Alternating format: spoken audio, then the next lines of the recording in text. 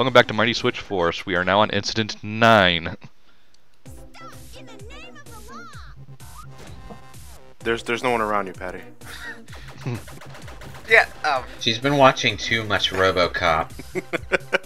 Dead or alive, you're coming with me! No, Patty, this isn't Detroit. It's too pretty.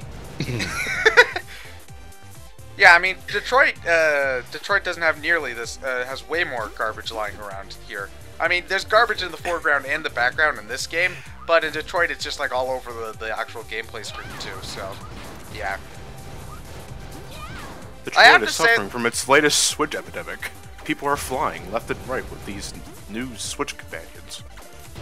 It's just such a gamey concept though, because it's just like, what is the switching doing? Like, I'm not gonna seriously like contemplate that shit because nobody cares. Well, it's her hat that activates it. Yeah. But it's just like what happens in the world of the game when she switches the platforms. Well, they probably, you know what? They probably have some sort of complicated security system that revolves around Switch helmets. Because I don't know, the city planners were bored at the time. I have think to of say them as like transparent blocks. The voice actress for Patty must have had a lot of fun doing this, because she gets really into it, like going, "Ow!" and all clear. Wasn't she like the only voice actor they have at all of Wayforward? Yeah, that's probably just one of the... Because I know for DuckTales Remastered they got the cartoon cast. Well, that's because they had Disney work with them at that point in order to get all that stuff for them. Oh, did Wayforward do the DuckTales game? Yeah, they did the remaster. DuckTales reboot. Huh, that's pretty cool. I downloaded it, I just haven't played it yet. That's pretty much where I stand with all the Wayforward games. Oh, well, I've been a big fan of theirs for years, because I bought I didn't play the original Shantae, but I got Risky's Revenge basically right after it came out, and that basically just solidified, you know, how awesome they were for me. Because they can make some really fantastic games when they're given the freedom to do so. You know. Now I know one of their guys used to work for a lot of the gaming media, Matt Bozon, I think his name was. He was an IGN dude, I think. Yeah. At one point. Actually, I think he might still have done, or maybe it's Mark Bozon. I think IGN is thanked in the credits for a lot of their games, so I think they might. It's either the same guy or one of their brothers or whatever. Yeah. I just recognize the name from somewhere. Yeah. Why is the robot in the hot tub? Because it fucking can. Let's go. I don't know. Why did the robot in Persona 3 want to go into the hot spring? I don't think it can feel heat or water. Just sort of did. Oh, well, no, I understand why in that one. Fan service. Oh, funnily enough, I guess isn't that how would you put it? Emphasized, I guess. Well, I mean, I don't think anybody really wants to see fan service of the big, square, blocky robot with absolutely no sexual applications to it. What? Ted. Oh, wait, This it's is the internet. Yeah, there's Rule 34 of the companion cube. Wait, you're not joking, are you? I'll let you decide, Ted. I get the feeling that's one of the. You're gonna make me look it up myself, aren't you? God damn it! I get the feeling that's one of those Rule 34s that people do just to keep in, just to be funny about it. Yep, most likely. Oh, god damn it! They anthropomorphize it. They don't just give the cube a penis. Or Maybe. Anything. Oh wait, never mind. Never mind. Stick a phallus on something and you can, Rule 34 anything. Damn it, John! Why did you have to do this to me? No, actually, you made me do it to myself, which makes it even worse. You have no one to blame but yourself. No, I can blame you. What? Implanting a suggestion? Yeah, you want to know who else implants suggestions into people? The devil. Here's my card. Oh, Lou Cypher. Sounds like a swell dude. I thought we were gonna make an Inception joke, but whatever. Sorry, disappoint. Lucifer's in the Inception? No, it's about planting memories and ideas into people's heads. No.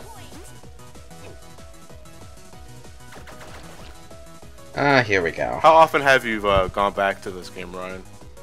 Not too often, mostly because Oh, that's What? one thing that bugs me. The game can be incredibly pixel perfect about that at some points. Because, like, if even one of your pixels touches the side of a box when you're changing it, you'll get hit and die. It's not terribly guilty of it though, to its credit. Like I can only recall this level and around the end of the game where it gets really tight. It happens a least. little bit more in the sequel, unfortunately. At least the enemy stayed dead. yeah. Yes. Um, Again, the game is, you know, it's beating the level and then it's also trying to get the fastest time. And I guess they just didn't want you to get hung up on killing the same enemy over and over again. Yeah. well, more often than not, the enemies are more obstacles than like just sort of in there to try to kill you. And they're also part of the puzzle too. Yeah. Like, it's really only stuff like the bats that are just there to sort of be in the way. Most of the time, anyway. And also, I gotta wonder why they make her... 5 hours. Well, they're not really scrubbing the car. They're just sort of standing there, putting their sponges on the car, and hoping that that'll... Why did you restart the game? No, that was They're that was me exporting. Sorry. Oh. They're hoping it'll make them look like they're working. Let's go. Stop in the name of the law.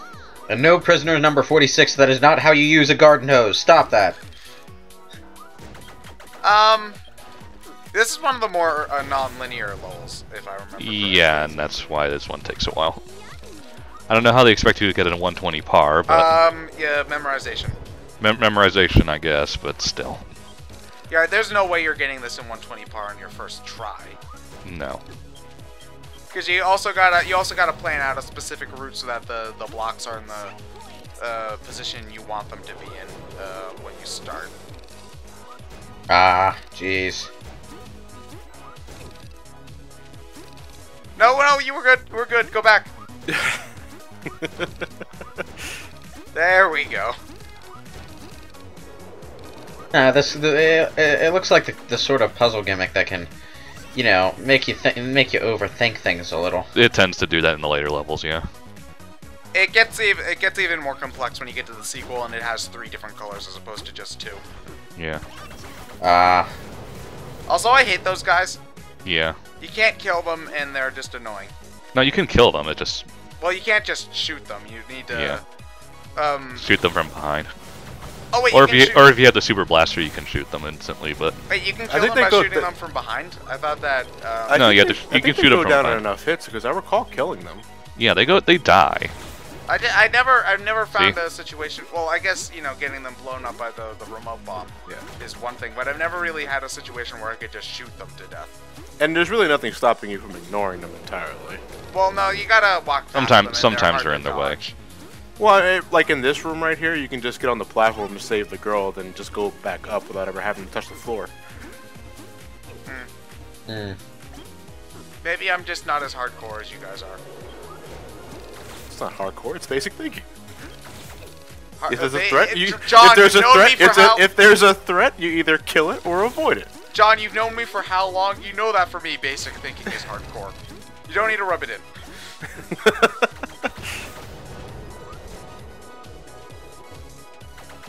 Alright, and that's the last prisoner. Yep. Now we just have to make our way back. Yeah. Which is more often than not the thing that kills your par time. Yeah. I have a question. Do any prisons actually use the whole striped look for their clothes? No, they go with orange. Well, not. I was about to say not anymore. They go for orange because it's easier to see if they're escaped in convict D. Well, actually, all prisoners are convicts, but if they're escaped, then it's easier to spot that someone's a prisoner with the bright orange. Yeah, I guess that makes sense. Unless if you pull a Shawshank and drag a nice press suit with you through a sewage pipe. Do you think Naruto gave them that idea? I don't No. know. Does Naruto ever get arrested? Nobody's easy as hell to see. Penis arrangement of blocks. Huh? Oh. I wouldn't have seen that if you hadn't pointed it out. And you Well, I didn't wouldn't even have know seen about that if John didn't Companion make me look Cube at Rule companion 34. porn. Now there are penises everywhere for Ted. I'm sorry, I just can't ever stop seeing penises. That says so much about you, Ted. Which is odd, because I don't think there's an actual single penis in this entire game. Because all of the characters are female, except for the one robot who is a robot, so I don't think it even has one of those. You never know. Yeah. It might just have a hidden compartment. And I'm not talking about a cigarette tray. Well, I mean, you could be talking about a cigarette tray. You never know. You see, ladies and gentlemen, this is what happens when a game doesn't have story. What, we start talking about penises? I thought Yeah. that every game commentary would devolve to that if you gave us enough time. Maybe. But there's something a little more monotonous. Well, about not this. monotonous. It's an incredibly fun game to play. Yes, but commentate over? I don't know. We're only 2 parts in, so I would like to give us at least... I don't know. I don't know. I think that's probably just... Check and mate. Mate, like having sex. You're welcome. Well, if we're British, it might just mean friend. Oh.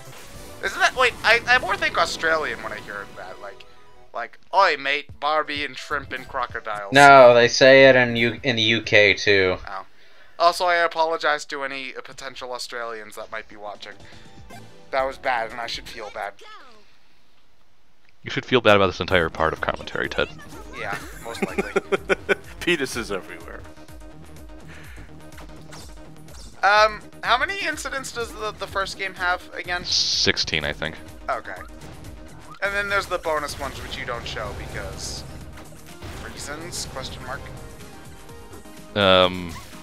My bullshit excuse this time is that I want people to actually have something to play when they play themselves because it's a puzzle game. Yeah. Good job, Ryan. That Uh, almost sounded like you actually meant it. With the bonus scenarios, they're just pretty much more of the same thing, though, right? Yeah. Basically. And there aren't that many of them. There's only like 5.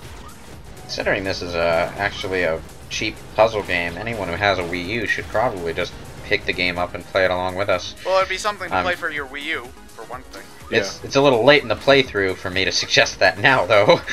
Oh, what was the Whoops. nice thing about the bonus section, though, is, the bonus levels, though, is that when the game originally came out on 3DS the first time, it was just the levels that Ryan's showing off right now, but then they offered the extra levels as a free update, like, not DLC, it was just something that you could get for free without having to do anything.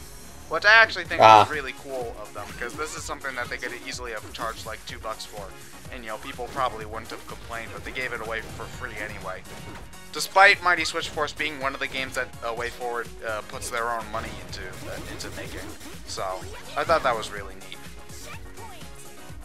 Yeah. That's pretty cool, yeah.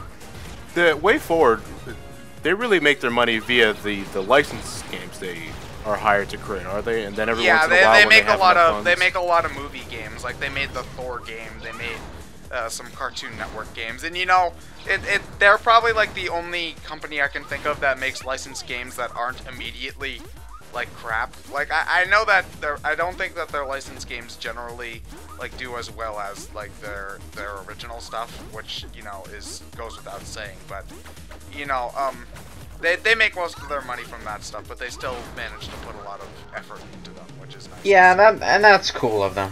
Like, you know, a lot of licensed games just tend to suck by default, and I don't like that because there's really no excuse to Well, At least not make a fun game. well, no, there is some excuse because They're trying to follow like the story of it or whatever. From what I hear, like a lot of like you take your general superhero blockbuster movie, the studio will contact the people who make the game like 8 months before the movie's supposed to come out. They won't tell them any of the movie's plot details because they want to keep that under wraps. And they say, "Here, make a game now," and they give them maybe like $12, and then they say, "Go." $12. Honestly, I don't even think it's about budget. It's just whether they don't have enough time to make a quality game. Yeah, $12. It it's looks not like like- we're sticking to 8-bit for this one, boys. Because I mean, it's not like the parents will care if they see a game with Spider-Man or Superman on it. They'll buy it for their Oi, kids no matter. oi, if the it's- Spider-Man games are good. Okay, The fine. Spider-Man they games are vary in actually quality. good. They vary in quality. But if there's a superhero on the game's cover, parents will buy it for their kids no matter how good it actually ends up being. Is more the thing. So. And that's how jaded gamers like us are born.